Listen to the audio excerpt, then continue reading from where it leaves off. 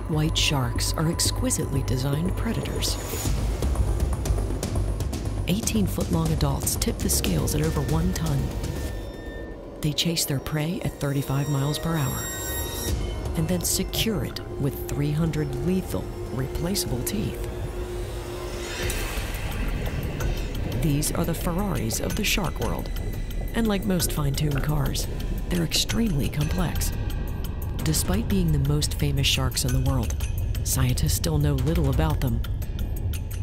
Great white sharks are huge animals, and yet they are able to move in some of the most inhospitable and remote habitats on Earth. And as a result, we humans just don't see them very often.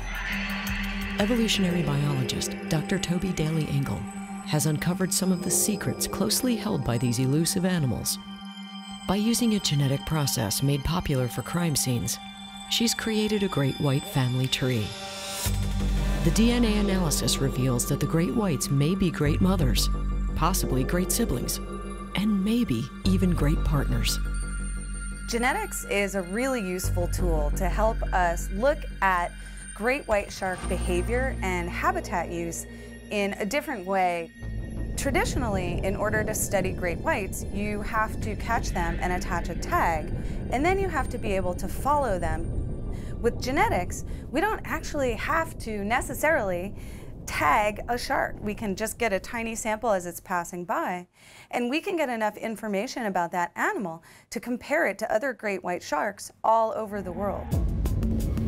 Toby is fascinated by sharks, but only recently spent time with great whites. When I got a chance to see a great white shark in the water for the first time, the top of my head kind of blew off, and it was just amazing. It was like seeing a celebrity.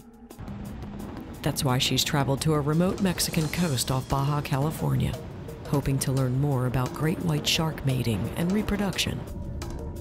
The area where we went to see if we could find great white shark pups was pretty remote.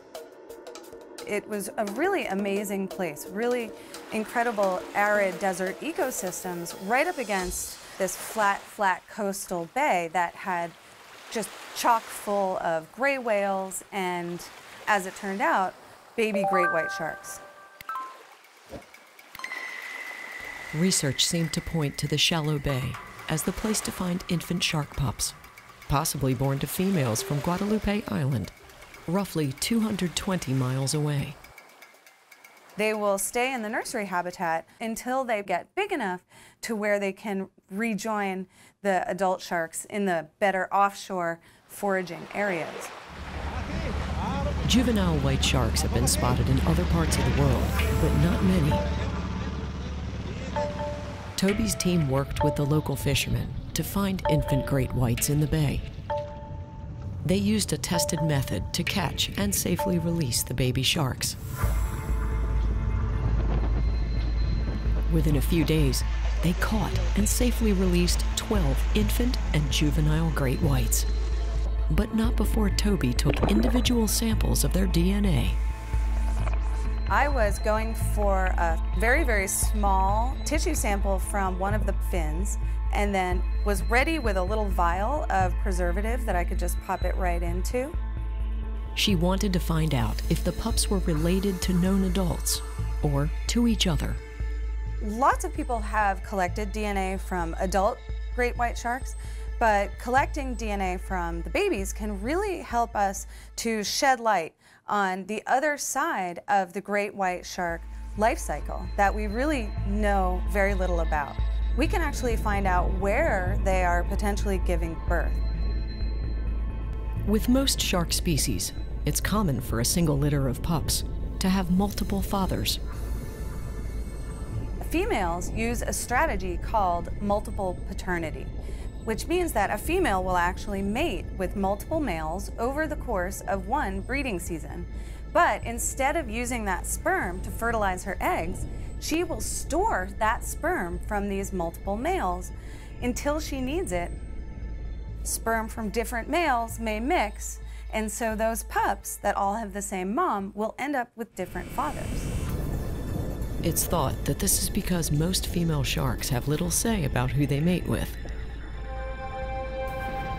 But no one has ever seen great whites mate. That would be amazing. It would answer a lot of questions. Great whites may be different and mate differently from other shark species. One thing that makes them different is that they're so big. They don't tend to aggregate in big groups like a lot of smaller sharks. Creating a family tree could help to understand the mysterious life cycle of this species and ultimately help to protect them. If we can identify baby sharks and possibly connect them to an adult population, we can actually make a case for protecting the entirety of that shark's range, from adulthood to infancy and back again. In her Florida lab, Toby used the fingerprint technique to compare the Baja baby's DNA samples to an extensive database of adult great white shark DNA. DNA fingerprinting is using little stretches of DNA to compare individuals with a great degree of certainty. And it's exactly the same method that crime labs use to catch murderers, except that we are using shark DNA. She personally took 12 samples from the baby sharks and compared them to a healthy database of adult white sharks. Scientists have been getting DNA from Guadalupe's adult sharks for decades. Great whites can live as long as humans. The estimate that we have right now is they could live as many as 70 to 100 years. So they live as long as most people, but that might actually be an underestimate. Females don't reach maturity until they're about 16 years old. And then they'll give birth to 2 to 15 pups about every 3 to 4 years. A great white pregnancy is more than twice as long as a human's, likely 20 months or longer. So they don't reproduce very quickly, they grow fairly slowly, and they live a long time, which actually makes them a lot more similar to mammals than to other kinds of fish. Toby hoped to find matches between the Baja pups and the known females from Guadalupe Island. We were really hoping that we would see an immediate connection with one of the adults at Guadalupe, because Guadalupe is fairly close to this nursery site. So that was kind of the first thing that I went to look for. The analysis was disappointing. It was really interesting when we saw that the pups that we were sampling, they weren't all just this one size of brand new baby that had just been born that past year. There was actually a mix of really new baby sharks and some of the older individuals, probably from the last year or two litters that had grown up a little bit but still hadn't left that nursery area. As she pushed forward, she discovered something completely unexpected.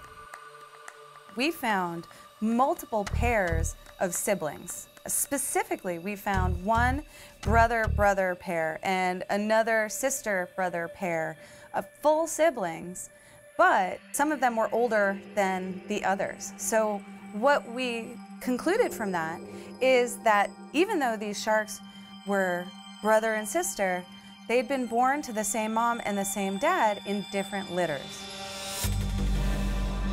Not just the same mother, the same father too. What's really interesting about that, to me, is that that male and that specific female mated with each other more than once. Wherever the parent sharks came from, they seem to have established a connection. And while great whites aren't traditional parents, mother sharks do what they can to protect their young. What they do is they give birth in a place where the babies will either be born into or swim into a nursery habitat that is relatively shallow and protected from really large predators. Female great whites don't stay close to their pups after giving birth because the massive mothers need massive prey after delivering at least 750 pounds of babies. Once the last pup is born, they're off to find food fast. But they do their very best to ensure that their babies have a sanctuary where they can grow, find food, and be safe from predators until they're bigger. Great white sharks are intelligent. They have a long time to get to know their environment. They've not only had hundreds of millions of years of evolution, but an individual from this species can live to see potentially generations of its own offspring join that same population. From this revolutionary genetic study, it does seem that siblings may stick close to each other, possibly for many years. It's part of their survival strategy as they perfect their hunting techniques. Great white sharks, as an apex predator, are in charge of keeping the other levels of animals in the environment healthy by weeding out the sick or the weak, the ones that shouldn't be reproducing. These important and misunderstood predators have even more sophisticated strategies for healing wounds and even fighting cancer. A new white shark breakthrough might ultimately benefit us. This genetic study reveals great white superpowers. Multiple scientists and organizations teamed up to sequence the great white shark genome for the very first time. Great white sharks have a huge genome compared to humans. They have almost twice as many chromosomes as we do.